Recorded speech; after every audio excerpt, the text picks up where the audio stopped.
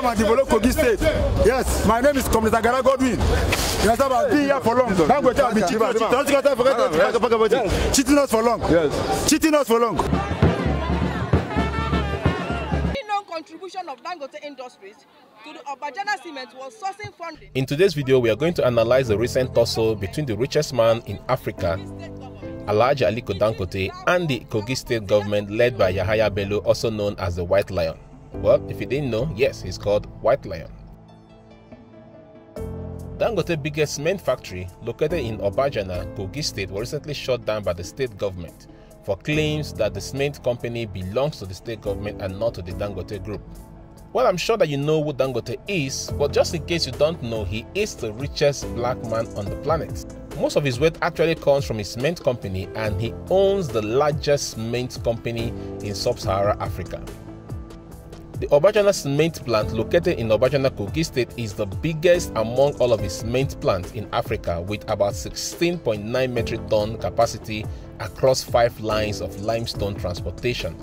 I've actually done a full documentary on this place, and if you haven't watched that video, you can actually check it out on the description. On October 5, the cement company was actually shut down by the Kogi State government on allegation that the cement company does not belong to Dangote but to them. We don't want Dangote. They do promise and faith. Dangote, they kill our people too much.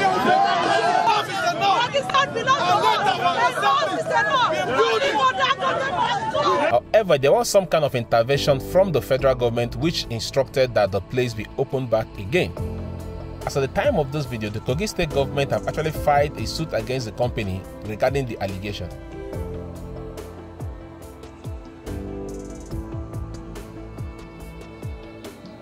Assuming the Kogi State government actually wins this case in court, does it mean that Dangote will lose the second biggest investment?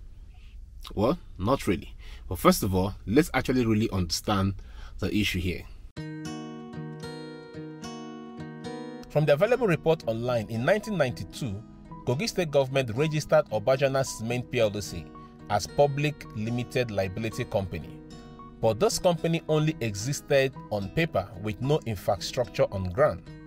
However, in 2002, the Kogi State government approached Dangote to establish a cement company in Kogi State, given that the state has an abundant limestone used for making of cement, but also with the caveat that Dangote Group will operate with the already registered name Obajana Cement PLC.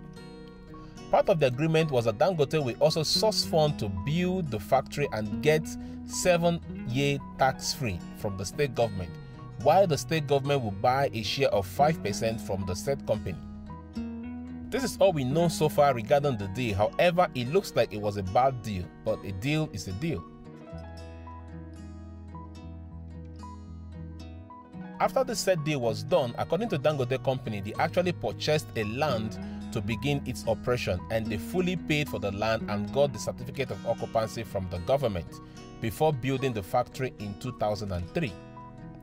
However, it seems that the Kogi State government did not get its 5% share as promised, given that when they are supposed to buy the share from the Dangote Cement, they could not meet up with the request. And now, as it stands, Dangote claims 100% ownership of the cement company. On the other side, the Kogi State government have claimed that its original deal gave it 10% of the company's share. Additionally, they also claim that the deal that was done by the previous state government was never ratified by the State House of Assembly and therefore makes the deal void. Well, I'm not really sure how that will hold up in the court of law. But much more, the state government is actually accusing Dangote Group for not doing enough to support the host community, given the health and environmental hazard their operation posed to the inhabitants of the company. In fact, they claim that the Dangote Group has not done any significant social intervention in the community. Okay, so here is a summary of my take regarding this tussle. I believe that the state government is pushing to get Dangote to pay its dividends, as being a shareholder in the company. However, worst case scenario, even if the state government was to lose the case and not get its 10% share or 5% share, it will at least make a case that the Dangote Group will be able to pay the host community through the state, compensation for the environmental hazard that the oppression of the mining is causing to the host community. So this is what I really see playing out, because it seems like whatever agreement that they had earlier on did not really consider the hazard that the oppression of the place will cause to the host community, because it looks like that was never captured in the agreement. And if that is the case, it's really a shitty agreement, like Donald Trump will really say.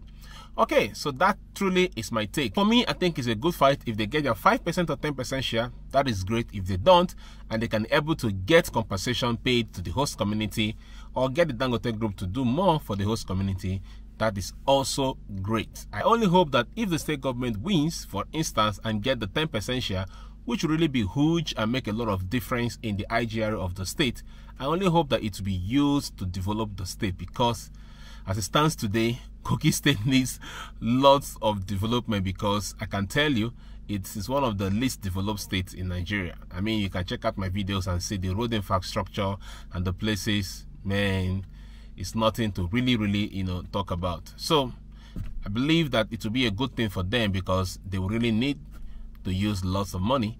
However, do you also know that as it stands today, Kogi State is also an oil producing state? Well, if you didn't know that, they know that. So actually, they're actually getting a lot of money right now. I only hope that the politicians of today who are in the helm of affairs will really use the resources they are having to develop their state, so that that can also trickle down to the populace. Okay, so that's what I have for you in this video. These are my opinion, and these opinions are based on the researches and information I got online. It does not represent that of the state, or does not represent that of Dangote Group. I don't support any of them. I'm not a shareholder. I don't get anything from them. I'm just trying to make this information known, because I realized I watched the video online and many people are saying, Dangote, give us back our company. People don't even understand the facts, and they're just talking. But these are the facts based on what the both parties are actually saying. If you're meeting for the first time, I create a lot of travel and documentary content on this channel. If you want to learn a lot more about Nigeria and adventures in Nigeria, please check out the content that we have. You really like them, and if you do, subscribe to the channel, turn up your post notifications so you can see the content when we drop them. And finally, for those of you who are actually been expecting the app that I talked about, you really need to have if you want to live and travel around Nigeria, because that app can literally save you from kidnapping, from armed robbery, and all of that. That video is still coming. I'm still putting it together, and so shortly you're going to be getting the video. So just bear with us. If you've been expecting that video and you haven't seen it, it's going to drop very soon. So make sure your notification is turned up so you get to see it when it's dropped. That's it on this video. Thank you so much for watching, and I'll see you. Why am I talking so fast? And I'll see you on the very next episode. Okay.